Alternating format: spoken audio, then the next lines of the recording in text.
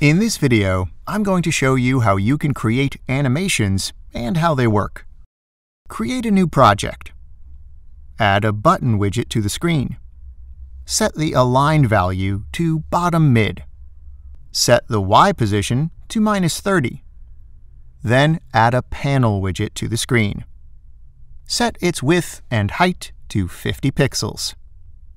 Set a background color for it. Set the background radius to 50. I'm going to show you how to start an animation on the circle by clicking the button. Select on the Animation panel.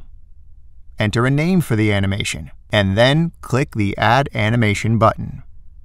The Manage Animation section appears, which always shows the last animation created by default. If you have multiple animations, you can choose from them in the Select Animation drop-down list. From the Test Object list, you can choose the widget you want to test on the animation you create. From the Animation Property list, select Position Y parameter.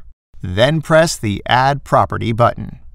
With start and end values, we can determine which two states the animation should change between. Delay specifies the delay of the animation, and time defines the time of the animation. The Instant checkbox decides whether to apply the start value before or after the delay. If Instant is enabled, the start value will be applied before the delay. Set the end value to 50 and the start value to 0. Now set the time to 500 milliseconds.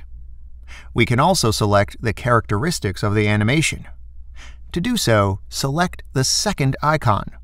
Then add another Position Y property animation. Set the start value to 50 and the end value to 0. Then turn off the relative checkbox to set the absolute coordinate. For the delay parameter, enter 500 milliseconds. Hence, it will be played after the previous property animation because its length was 500 milliseconds. Set the animation length to 400 milliseconds.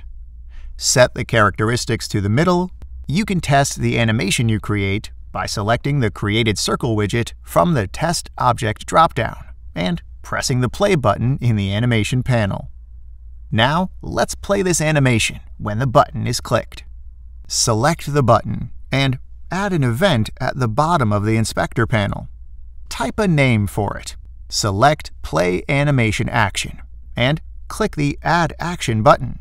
From the Animation drop-down list, select the animation you have created and choose the Circle widget as a target. Press the play button and you'll be able to test how it works. Thank you for watching this video. Next time, I'm going to show you how to export a code and add a unique call function event.